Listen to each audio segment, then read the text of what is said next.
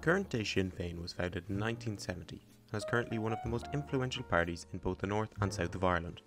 Sinn Féin, while being a prominent party in the south of Ireland, also contests elections in the north of Ireland and is one of the two largest parties in the Northern Irish Assembly. Notably, it holds 7 seats in the UK House of Commons, but does not participate in the House due to its policy of abstentionism. The party itself would be considered a left-wing Republican party, and to many represents a yearning for change in the Irish political establishment, while others are worried about the party's historical links to the IRA and in more recent history, the Provisional IRA. The party garnered an historic vote in the 2020 Irish general election by securing the highest percentage of first preferences and is now the joint largest party in Dáil Éireann. The party also saw a large number of young people turning to them as a voice for change in the Irish political system. So the question is, why do young people get involved with Sinn Féin? I sat down with Ógra Shinn Féin member Samantha Nic Dháibhí to ask just that. So thanks a million for sitting down with me, Sam. Anyways, first of all, I just want to ask, what was your initial spark into the world of politics? What really got you interested in it? So growing up in the north, obviously you do kind of become a little bit politically minded. I actually grew up in a working class unionist area, but I'm from a mixed family. So I did get to kind of experience injustices and see injustices, and it kind of made me want to, change them. Mm-hmm. And also, one of my family members is LGBT, so I went to my first ever Pride at the age of 7 and spent most of my teenage years campaigning for marriage equality in the north. Mm-hmm. So I feel like that kind of did swoop me into kind of grassroots politics and everything. Mm-hmm. Yeah. And then obviously you're a member of Ógra Shinn Féin, and Sinn Féin, I would imagine, the senior party as well. What was the sort of drawing factor to Sinn Féin? So I started studying in Wales, and kind of I knew my identity anyway. Like I never really identified as British, but being over in Wales and then with Brexit coming in and everything, it just became more and more important to me to have Irish unity, and it was kind of a process of elimination to try and figure out which party I was going to go into. I did like a few other parties, but the abstentionist stance as well was a very strong one that I held as a belief. So yeah, I was very, very drawn to Sinn Féin whenever I saw Martina Anderson in the European Parliament, just really defending the no hard border and the need for Irish unity and for northern voices to be heard, and the fact that we no longer have a northern representative within the European Parliament during these negotiations as well. Just on Sinn Féin as well, because they're one of the few parties that contest elections in both the north and the south of Ireland. Was it more the northern side of Sinn Féin that drew you to the party, or did you look at it as more of an all-Ireland sort of movement as well? Yeah, I see it as more of an all-Ireland sort of movement. Hence why I'm so strongly drawn to the abstentionist stance as well. I don't believe that we should be in Westminster. I believe we should be trying to fix our problems here. Mm-hmm. It's kind of the whole decolonise your mind kind of scenario, as we need to be working as an all-Ireland basis to try and deliver in all-Ireland. Mm-hmm. So as a member of Ógra Shinn Féin, what has been the main aspect of youth politics that has kept you involved to this day? So I kind of got into it from a grassroots level. So I did like the unity behind it, and I like the idea of young people having a voice, especially because there's a term up here being trying to get the dinosaurs out, because you do kind of see that the majority of our elected representatives are of a certain generation and everything, and I feel like our generation tend to have a more open mind about things. My generation, we didn't see the troubles, we saw the tail end. So I feel like we can kind of see things from not a better perspective, but a more level-minded perspective, a less biased perspective in a sense. And I think that we work more towards the future. We're not so clinging to the past. I feel like that's kind of really, really important about youth politics and young people getting involved in politics to try and kind of revolutionize the thing in a sense that we have more young voices. And because it is kind of shown you do feel like you don't really have a place within the political sphere. If you're young, you're always told, when you're older you can have a better shaped opinion, you'll be more well read and everything, but that doesn't mean to say that when I'm older I will be more well read. I know a lot of people who are older that haven't lifted a book in their lives. I think, we need to be encouraging young people more, and we did see that with the BLM manifestations here as well. Mm-hmm. Yeah, that actually perfectly leads on to my next question as well, because the question coming up of, do politicians actually listen to younger people? Do you find in your own party, and then it's just politicians in the whole from other parties, that they're either beginning to listen to young people more, or they're still listening to them as much as they did beforehand? So one of the things I do really like about Ógra Shinn Féin is that young people do tend to have a very good representation. So in our Ard Comhairle, we need to have 3 members from the youth wing present, and the Ard Comhairle tends to be like our leadership. And we also have like a National Youth Congress, which allows us to kind of pose motions and vote for Ógra policy and everything like that there. And I mean, like the originality of, or the origins of Ógra Shinn Féin was to keep pushing the party a bit further left and, you know, to add to the party a little bit so that we could kind of challenge their stance on everything. And we have succeeded. I mean, like our stance on abortion is a bit more radical than, or a bit more left wing than like Senior Party and everything. And we do have like a lot of interaction with Senior Party, especially with the current Irish Unity campaign as well. We're kind of not leading it, but like we're kind of having a big presence online about that too, and like bringing more young people in, because it is the younger generations that are saying like United Ireland probably isn't going to be so bad. Like we are educating ourselves differently to what would have been taught in schools a few years ago and everything. So I do like the interaction that the youth have within Sinn Féin as well. And just because you're a member of Ógra Shinn Féin doesn't mean that you're only a youth.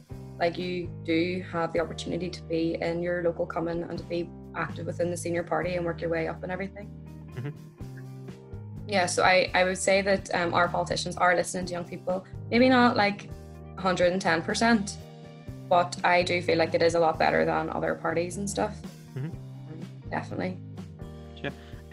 With regards to universal politics for young people, there's a lot of things that draw people towards certain political issues, like we saw with the 8th Amendment referendum, marriage equality, and more so now with regards to climate change.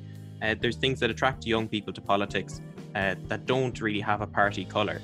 So do you think there's anything in the future now that we can see maybe galvanising young voters to go out and, you know, campaign for something that doesn't involve parties?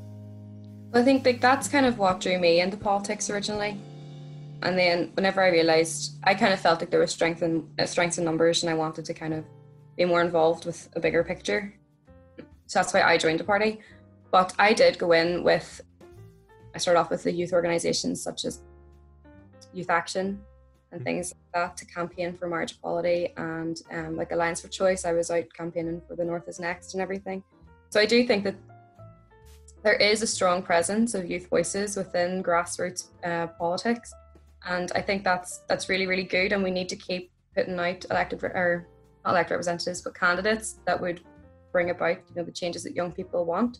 And that's the only way to ever get a young voice heard as well, is if you have representatives that are representing their actual, like what they want. So like, if we know that the youth want marriage equality and stuff, we should be putting out their policies. We should be putting out policies that are what we're seeing the people doing. Like politics is meant to be about representing the people, you know, so we can't just put out, oh, well, you know, I believe this. It shouldn't be about that. It's like, right, well, my constituents believe this, so I should be putting this forward. And we're seeing now that a lot of constituencies, the most politically minded are becoming the youth. We should be interacting with the youth and seeing what they want, and, you know, making policies that go through with what they want as well, which I am noticing that some politicians don't actually do. But I think that definitely is the way about getting more young people involved and having a more universal youth presence within politics, is to be putting forward candidates that are acknowledging their voices and are raising those issues. And then with the likes of protesting and stuff, that is allowing for a larger collective youth voice as well, because it is mainly young people I'm seeing at these protests. My whole life that I've been there, you know, Pride, it's mainly people under a certain age demographic. So I think like events like that definitely they're showing people in because it's a fun event, but it's also showing them like there is an actual issue here and this is how we tackle that. So for yourself in general, where do you see yourself going in the future of not only youth politics but politics in general? So I really like grassroots activism, and I love, you know, kind of helping within the community and kind of putting pressure on the people at the top to get what we feel like we want.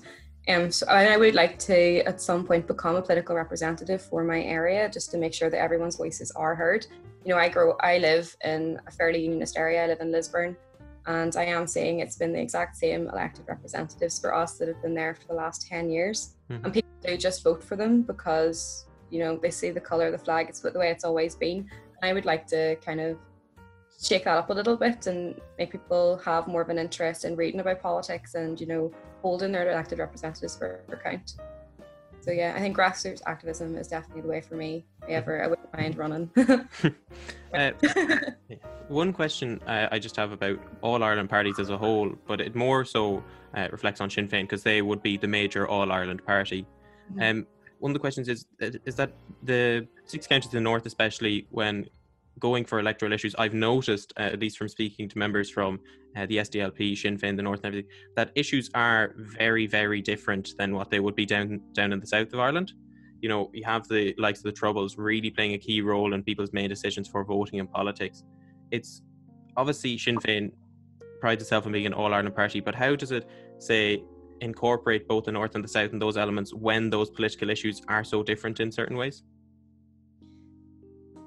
That is a very, very good question. And I think Ógra does help a lot with that because we are so united. Like we have events where we get the people from the north and the south and we do vote for the policy. So we ensure that the policies are encompassing, north and south. And I think it does bode well to kind of create a more united atmosphere.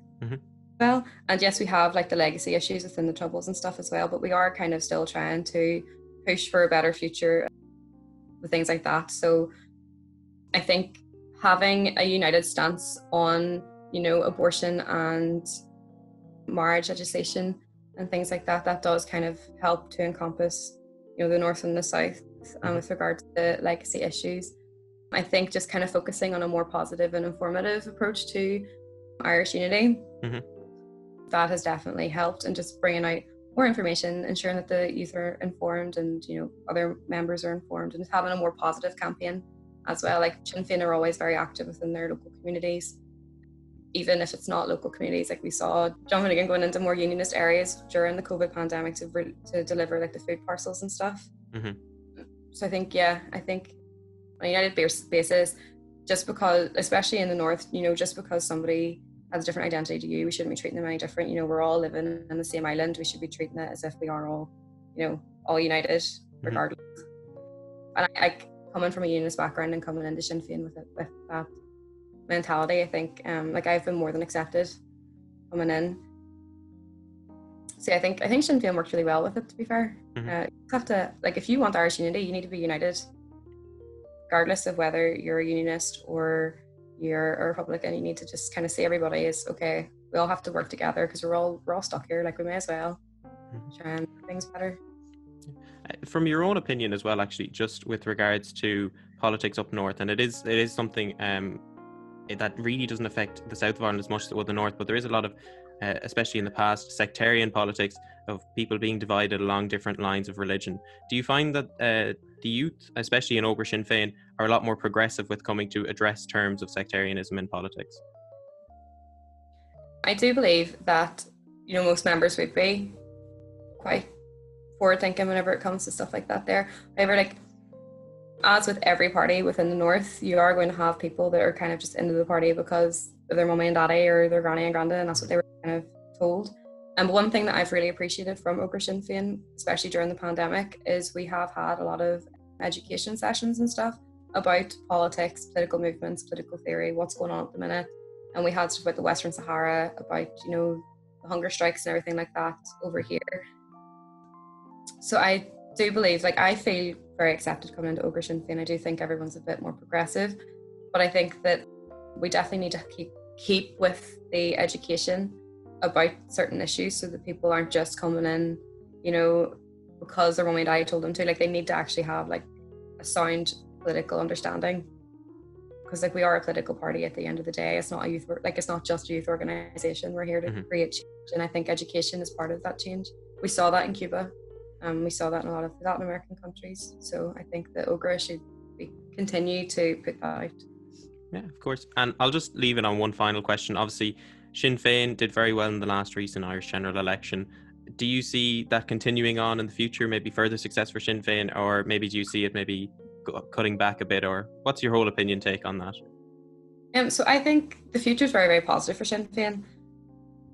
My main worry would be people seeing the handling of the the pandemic and stuff and how quickly we came out of lockdown, and think that Fine Gael handled that really, really well. Whereas if you actually compare that to other countries, they didn't handle it the best. They should have started things a bit early, and they did kind of push against some of the Sinn Féin guidelines, especially in the north. We saw that too. You know, Michelle O'Neill was saying that we should have entered lockdown earlier, and then other parties were saying no, we shouldn't. And there was a bit of, and then everyone was saying that Michelle O'Neill was coming out with a bit of a divisive strategy, because she wanted to have an All Ireland tactic to that as well. So I would worry that certain parties would see, like, you know, the death toll and stuff, and be like, oh, well, you know, Fine Gael handle that so well. But I do think that the future is bright for Sinn Féin. I think that if the last election is anything to go by, we definitely will be going well. And I think as well, with this current coalition that's gone on, it's not what the people voted for. And I think the people are starting to wake up at the minute and say, like, oh, you know, maybe these parties aren't actually here for our best interests at all. Mm-hmm. But we'll see how this goes with coalition.